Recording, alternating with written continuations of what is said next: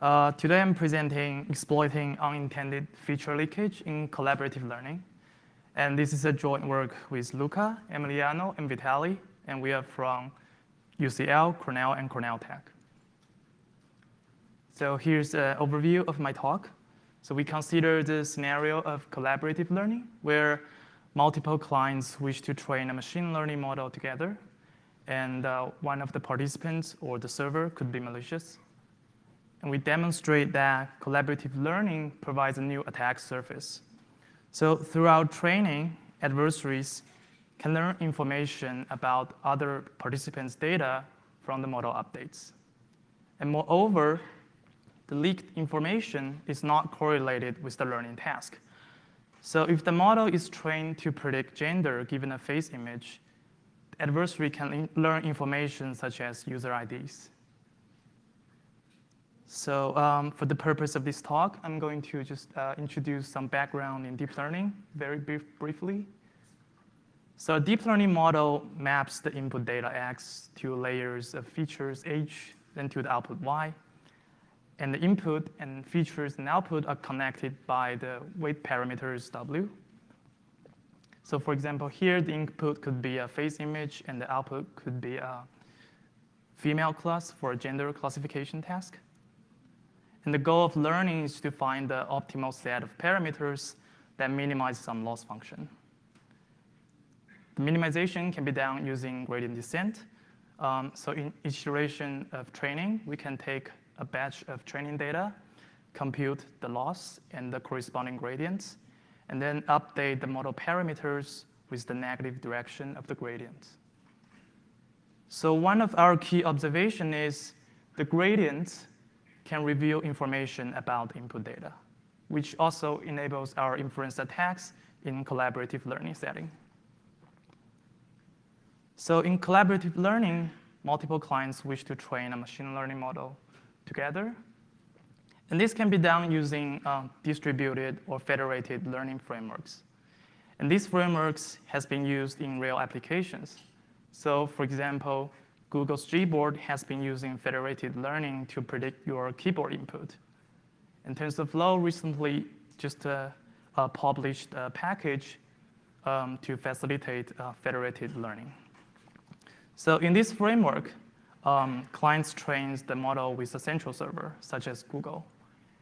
And each client can keep their data locally on their own devices. So in other words, the data are never shared to the server, and it's also not shared between the participants. So in each iteration of collaborative learning, each client first download the global model from the central server. And each client can compute the training locally, which is by taking a batch or batches of training data and computes their gradient updates. And then each client can send these gradient updates back to the server. So the server is going to aggregate these updates and produce a new version of the global model. So the key question we investigate in this work is, how much privacy gain do we get by sharing these model updates than sharing the raw data? So here's our threat model. So participants can access the global model in each iteration of training. And the difference between the models in 2 iterations equals to the aggregation of model updates submitted by all the participants in the previous iteration. And again, the updates are just gradients computed on a batch of clients' data. So by nature, malicious participant or the server has white box access to the model updates. And this is because they join the training and can observe the change in the global model. So the question now is, what information do these model updates leak? So recall that model updates are computed from gradient descent. And what we find is gradient updates can leak H, which are the features of the input data learned by the model to predict the output Y. So let's see a very simple example here. Suppose y equals to the parameter times h, the features. Then the gradients of the parameters equals to some scaled version of the features by chain rule, as shown by the equation here. And another our key observation is, even though the features h are learned to predict y, it can also leak properties of the input data which are uncorrelated with y. So for example, if y are gender classes for a gender classification task, then features can also leak properties like facial IDs. So now we know model updates can leak information about input data. Now how do we infer these properties from the observed model updates by adversary? So this is essentially a learning problem. And if we assume adversary has data labeled with the property, then we can use supervised learning to perform the inference. So inferring properties from observation is essentially a learning problem. And now I'm going to show how to use machine learning to perform inference, inferring the properties. So this is what we call property inference attacks. So in each iteration, adversary can download the model from the server, and then adversary can query the model with the data that are labeled with the properties and compute the corresponding gradient updates. So these gradient updates can now be labeled with the corresponding properties. So adversary has a set of labeled updates. He can use that to train a property classifier, which takes a model updates as input and outputs a prediction for the properties. So once the property classifier is trained, adversary can query the property classifier with the observed model updates to perform inference, inferring properties for other participants' data. Okay, so now let's see some results. I'm going to first show results on inferring properties in two-party setting. And we use labeled face in the wild data set, and the participant, in this case, trains on facial images with certain facial attributes. So here in the table, we show the target label that the model is trying to learn, and the property that adversary wishes to infer, and the correlation between the task label and the property, as well as the attack AUC score in the final column. So as you can see, the AUC scores are very high, and some of them are near perfect for some of the properties. And more importantly, the correlation between the task label and the property are very small. So this demonstrates that the model updates really leaked uncorrelated information about the input data. So next, I'm going to show how to infer the time when certain property occurs during training. And we used face graph dataset for this case, and the target here is to predict gender given a face image, and the property here are the facial IDs. And the participant trains on facial IDs, faces of different people in different iterations of training. So here we show the probability of predicting different facial IDs in each iteration of training. So different colors corresponds to different facial IDs. And just by looking at this plot, just by see the change in the colors, adversary can infer the time when a certain person appeared and disappeared in training.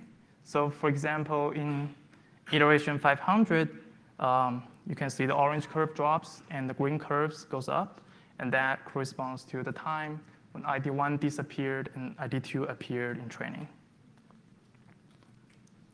So next, I'm going to show an active version of our attack that can work even better. So in active attack, adversary can create a model locally using multitask learning. So this model is going to predict both the task label and the property.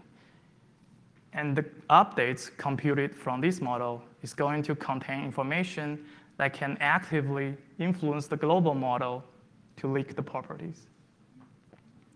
So here I show the ROC curve of predicting facial IDs in face graph dataset. And the alpha value here is the strength of our attack, active attack. If it's 0, then there's no active attack. So as you can see, for larger alpha values, we indeed get better AUC scores. And these demonstrate that adversary can actively bias the global model to leak properties by sending crafted updates using multitask learning. So now I'm going to show experiments in multi-party setting. So in this setting, adversary only observe aggregated updates from all the participants. And here we use Yelp review datasets. And the task here is to predict the review score given the input text. The property here are the authorships of the reviews. So here in the plot, we show the AUC scores for predicting different authors with different number of participants.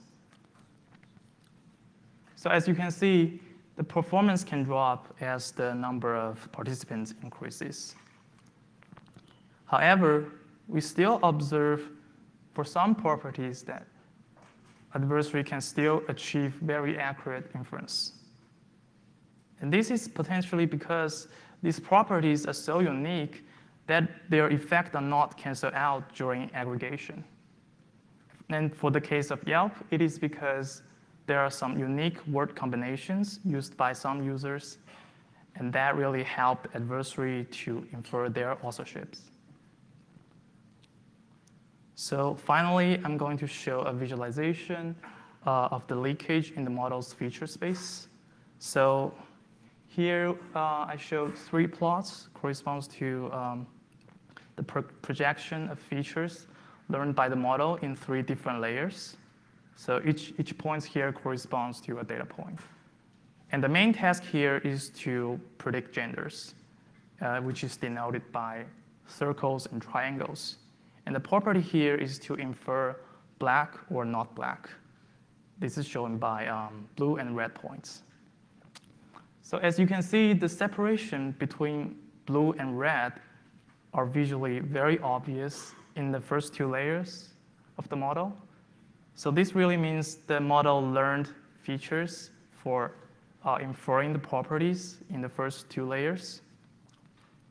And the separation between triangles and circles also appeared in the final layer. So the model also learned to predict genders, which is the main task in the final layers.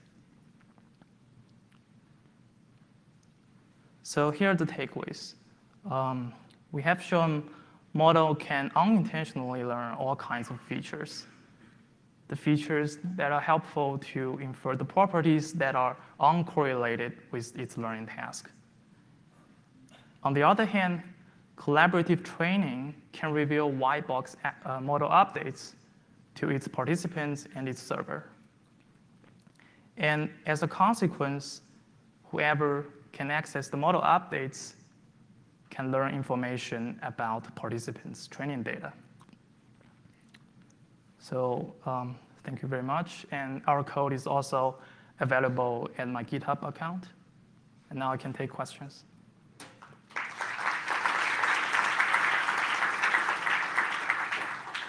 So, questions? Please. Hi, thank you for the talk. This is Roxana Jambashi from Columbia. There is work on differentially private collaborative training. Do your attacks apply to that? We mentioned, do you mean the one applied to language models? Yes, we mentioned that work as one of our countermeasures.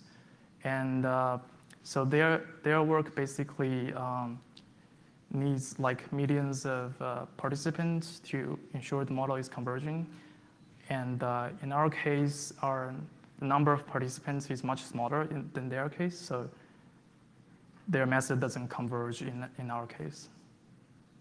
So the model doesn't perform well on its main task. Yeah. Okay, another question? So at least, yeah, before I ask one. So maybe quickly I ask, so can you say, is there a relation to overfitting and generalization in the whole thing? Because it seems that the updates carry a lot of overfitting things. Yeah, that could be one of the reasons. It's more like they didn't overfit in the sense that the model can still perform well on the test data. It's still generalized to the test data, but it still learns features that can help for inferring other properties along the way. Yeah. Okay. So last question. Hi, Luke Desatellis from Samsung Research America. This is just a vague thought, but it might inspire some other research. A friend of mine works in AI fairness and making sure that the training is not biased in some way. So the last example that you showed where they were training for gender, but they seem to maybe have certain distributions based on race. I'm just curious if some of these abilities to detect these indirect properties that are sort of accidentally influencing things or leaked features might allow the central part of the federated government or federated learning to sort of say like, hey, your inputs don't seem to be very fairly distributed. Maybe you have too much of one property that we really don't want, or you're maybe training with the same input as this other guy. We can try to undo some. I guess maybe there are legitimate use cases to being able to infer some of the information about the input. Yeah, that could be very interesting approach to. Yeah. Okay, so let's thank the speaker again.